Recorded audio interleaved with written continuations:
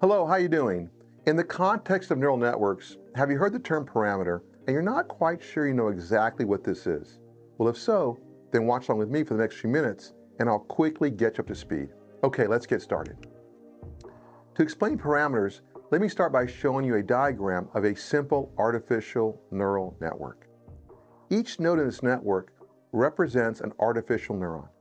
Each neuron is connected to all the other neurons in the next layer. Here you see an input layer. The input layer represents the input features or where the data is fed into the network. Each neuron in this input layer corresponds to a feature of the input data. Here you see two hidden layers. These are the layers between the input and output layers. The hidden layers consist of neurons that perform computations and pass the results to the next layer. Lastly, you see the output layer. The output layer produces the final prediction or decision of the network.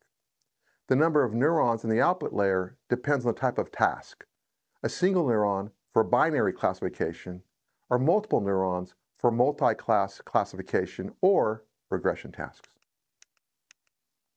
If you look closer at a specific neuron, each of the connections between neurons has a weight. Each weight is independent of the others. These weights determine the importance of the respective input. A small weight suppresses the importance of the input, while a large weight magnifies the importance. Each neuron computes a weighted sum of all its inputs, adds a bias term, and applies an activation function.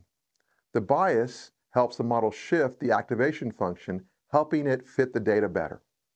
The activation function determines whether a neuron activates, passing its signal to the next layer in the artificial neural network.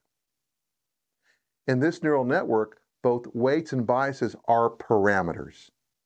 A parameter refers to a learnable element of the model. These learnable elements have values that get adjusted during model training to minimize the error between the predicted and actual output. So when a neural network is created, how are these weights and biases determined? Well, initially, they are initialized to random values. The neural network can then be trained. Training a neural network involves a series of steps to optimize its weights and biases so that it can make accurate predictions. So if we look at our original neural network, how would we calculate the total number of parameters? Well, the network structure is defined by layer 1, which is the input layer with 3 inputs. Layer 2, which is our first hidden layer, has 4 neurons. Layer 3, which is our second hidden layer, also has 4 neurons. And finally, our output layer has just 2 neurons. So the general formula used to compute the parameters between each pair of connected layers is the number of parameters is equal to the number of inputs multiplied by the number of neurons plus the number of biases. Note, biases are equal to the number of neurons in that layer. So in step 1, with the input layer having 3 inputs that map to the first hidden layer with 4 neurons, we get 3 times 4 plus 4 biases, which gives us 16 parameters. So in step 2, from the first hidden layer with 4 neurons mapping to the second hidden layer with 4 neurons, we get 4 times 4 plus 4 biases, which is equal to 20 parameters.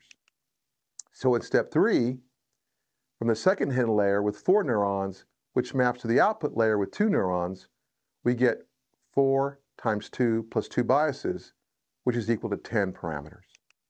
So in total, aggregating up all the parameters, we get 16 plus 20 plus 10 gives us 46 parameters. So in summary, this simple artificial neural network has 46 parameters. So wrapping this up, the weights and biases are known as parameters. Parameters are trainable elements in the model.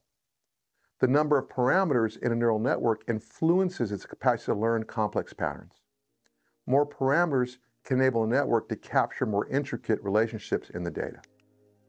Okay, so hopefully this gives you a high-level overview of neural network parameters. In future videos, I'll go over neural network hyperparameters. These are another type of parameter that are different from these trainable parameters we just discussed. Keep an eye out for this video if this sounds interesting to you. Okay, thanks for watching. This video, along with all the other videos in this playlist, are listed in the YouTube description. I invite you to watch other videos on my channel.